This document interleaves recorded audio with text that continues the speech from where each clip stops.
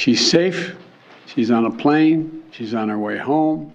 Some early morning good news as WNBA star Brittney Griner has been freed from Russian detention after being detained there since February, locked up for 9 months. So I'll get to more details around what happened here, why she was there, the ridiculous charges that that were put on her, as well as comments from Brittney's wife, Cherelle Griner, and also who was not yet released from Russia, so I'll get to that as well. But first, here is the announcement from President Joe Biden. Moments ago, standing together with her wife Cherelle in the Oval Office, I spoke with Brittney Griner.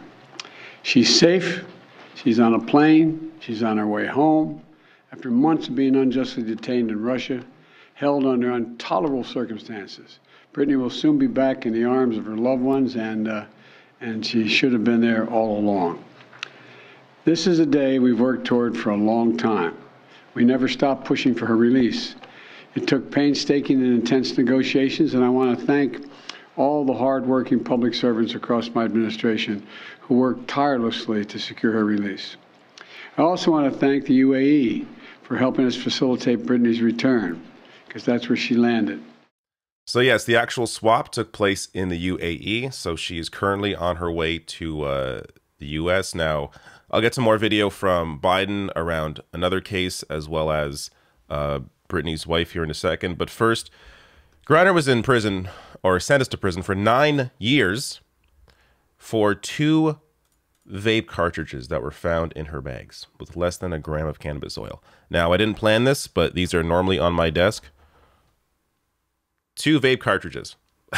This is why she was sentenced to 9 years. Now, it's completely legal in Canada, as it is in a lot of the US, but just, of course, completely ridiculous. And she has a medical prescription for chronic pain. So it's not even just the way I use it, just to enjoy myself, just to relax, but she actually has a prescription. She needs it.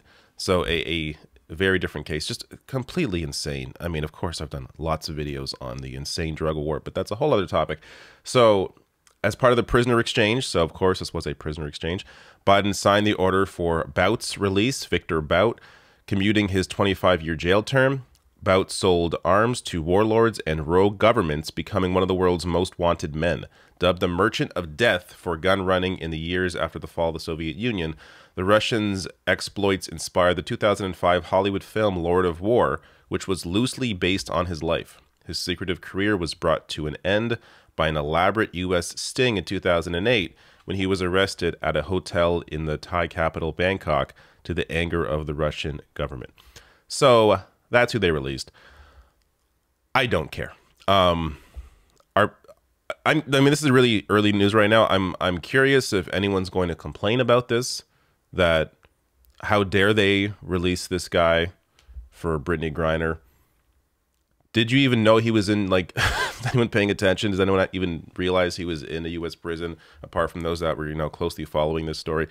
I just don't think, when you have the ability to release someone who should be released, then you do it. If it involves a prisoner swap, this guy's going back to Russia, who cares? Not something that I am at all concerned with. Now, let's get to comments from Brittney's wife, Cherelle. So President Biden here taking pictures. This is during their call. Now, here are the comments from Cherelle Griner.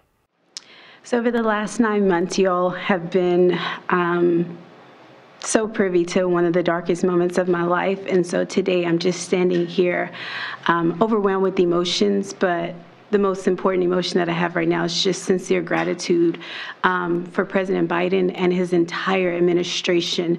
BG's not here to say this, but I will gladly speak on her behalf and say that BG and I will remain committed to the work of getting every American home, including Paul, whose family is in our hearts today. As we celebrate BG being home, we do understand that there are still people out here who are enduring what I endured the last 9 months of missing tremendously their loved ones. So thank you everybody for your support.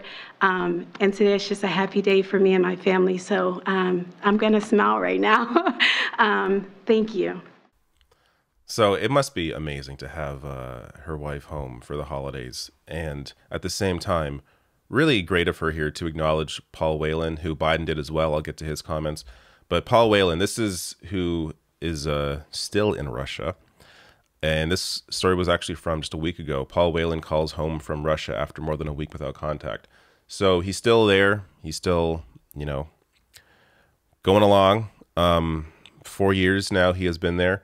More details on that here from The Independent. White House officials told CNN on Thursday that their Russian counterparts had refused to include Mr. Whelan, a former U.S. Marine who has spent 4 years in custody in the deal. Quote, "It was a choice to get Brittney or nothing," the U.S. official told CNN. In a statement emailed to several news outlets, David Whelan said, quote, "I can't even fathom how Paul will feel when he learns. Paul has worked so hard to survive nearly 4 years of this injustice." And David is Paul Whelan's brother. Now, of course, look, they're not going to try and shit on this news, right? Like, they're not going to get angry about Brittney Griner being home. At the same time, you can imagine how they're feeling when they see someone else get released from Russia while their member of the family is still stuck there.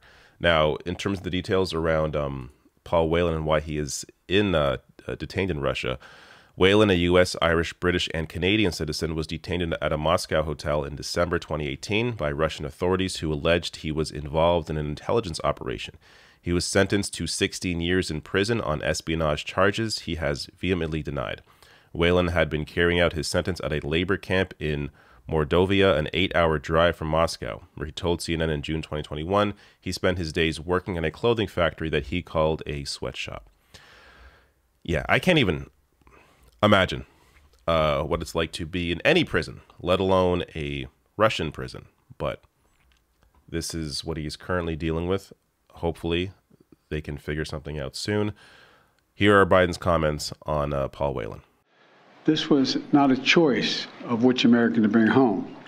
We brought home Trevor Reed when we had a chance early this year. Sadly, for totally illegitimate reasons, Russia is treating Paul's case differently than Brittney's. And while we have not yet succeeded in securing Paul's release, we are not giving up. We will never give up. So it's good to see President Biden there acknowledge that there is still more to do. He could have just made this to be, out to be a pure positive news item as opposed to bringing up who isn't freed yet. But he acknowledged it, and as they said, it was going to be Griner or nothing. It's hard to know without being in the room, how these negotiations actually go. When Trevor Reed, as Biden brought up there, when he was released, he actually criticized the White House for not doing enough to free Brittney Griner, Paul Whelan from Russia. So he is potentially privy to more information. He talks about here, I guess he can't publicly say what he knows, but apparently he thinks they're not doing enough. Again, I don't know. It's hard to know without being in the room and being part of these negotiations, but it's good to see them actually still acknowledge what needs to be done. At the same time, be happy that there's someone released that should have been released, that should never have been there. Freaking 2 vape cartridges, absolutely ridiculous. At least now she is coming home.